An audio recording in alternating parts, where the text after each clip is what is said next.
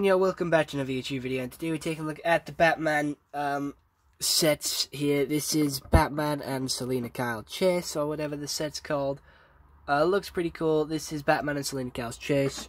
It comes with two bikes. It is the cheapest of the new Lego Batman sets, and Selina Kyle on the back of her bike has a little box. It has a few crystals in there, preferably red ones. I don't know if the red crystals have anything to do with the story, or if they're important, or they specifically need to be red. This does seat one minifigure there. Does have some part usage for some handlebars, as some little switches there. A nice little place for her chain to go on the side of a motorbike.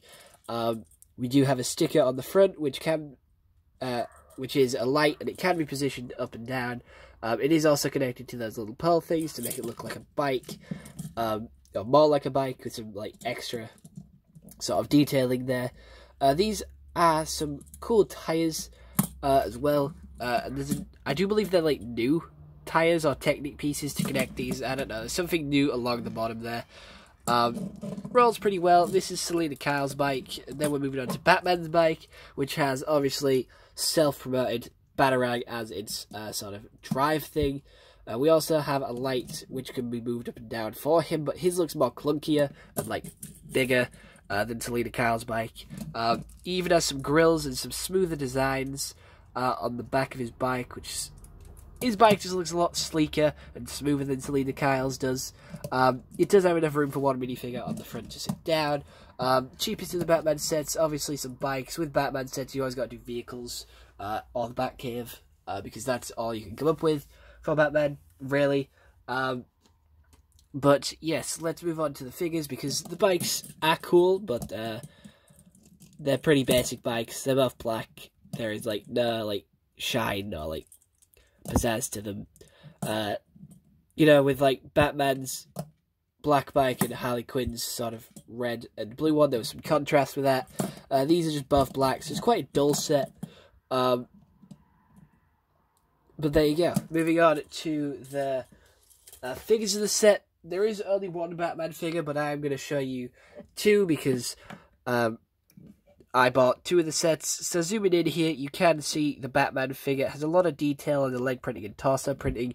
He does still use that old Batman face, where he looks quite angry there, or quite confident, and then sort of calm. He does have a cape with the one hole in it. Not side leg printing or arm printing, but it does come with one Batarang. The detail on the chest is very good. The detail on the legs is even better.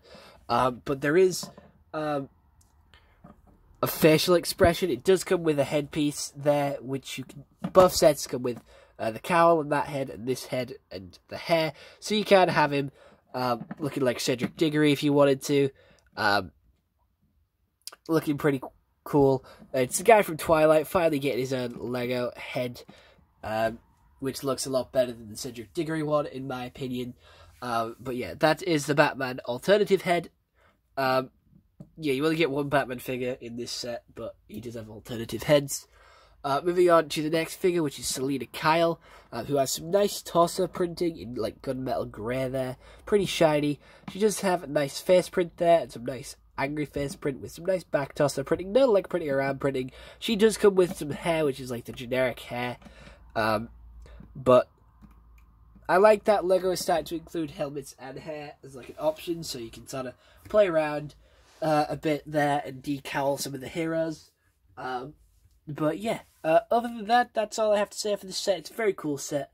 I do like the figures, very interesting. And other than that, hope you all enjoyed. See you all next one. Have a nice day, and goodbye. Stay home and stay safe.